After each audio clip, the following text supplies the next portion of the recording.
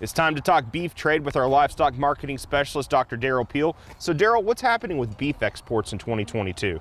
You know, we have data now for the first quarter of the year, so at this point, beef exports in quantity terms is up a little bit over 6%. Remember that last year, 2021, we set a new record on beef exports, so we're ahead of that pace so far this year. And of course, value continues to go up as well. So we've had a lot go on in the past couple of years, a pandemic and just drought right now. So how have beef exports changed in recent years? Well, you know, for many years, Japan was the biggest U.S. beef market. In recent years, South Korea has been closing that gap, and so far, actually, in 2022, South Korea is our biggest beef export market, first 3 months of the year. Japan is number 2. And then, you know, the big change in the last couple of years has been the combined China-Hong Kong market. It's been growing rapidly, and it's number 3 and closing the gap. You know, as a share of our beef exports, only a couple of percentage points behind Japan at this point. So what about beef imports? Beef imports in the early part of the year are up sharply, up over 41% so far this year. It's up really from most of our major suppliers, but the big increase has been from Brazil. And so that's been the biggest change, but we're getting a little bit more from Australia, a little more from Mexico, a little more from Canada as well.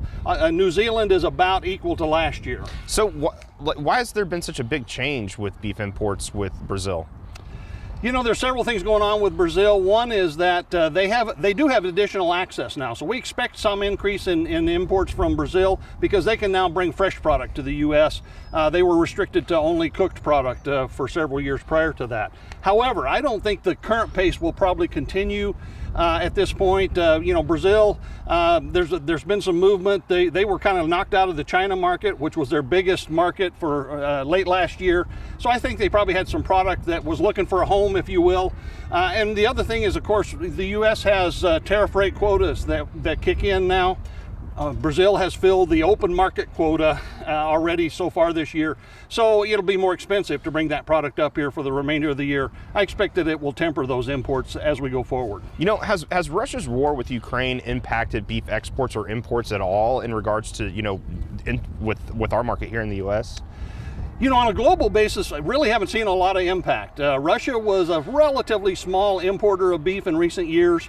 It's probably affected whoever was supplying that before a little bit, but in general, we haven't seen a lot of impacts. The U.S. hasn't exported any beef to Russia in a decade.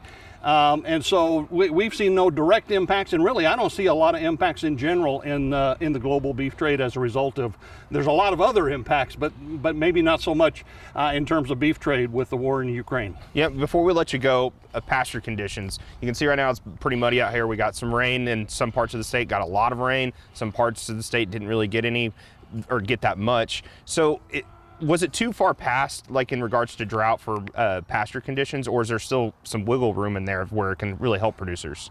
You know, it was kind of right at the 11th hour, but I think it's in time to do some good.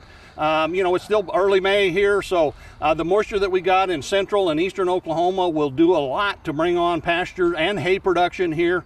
A little bit later than we would like, but it'll definitely help. And even out west, it's still dry, that we're not out of the drought there, but a little bit of moisture there will give them a little bit of at least some initial growth.